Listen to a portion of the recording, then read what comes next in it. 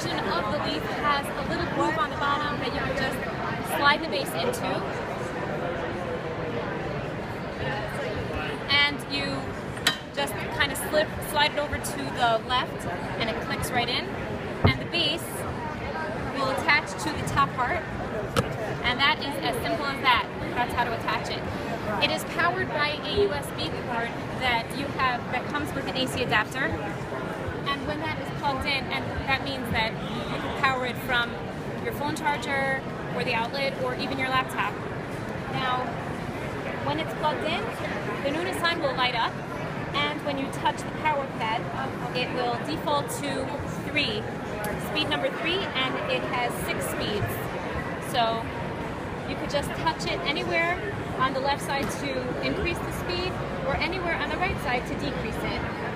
This will hold baby up to 25 pounds, and it will be available in the first quarter of 2016.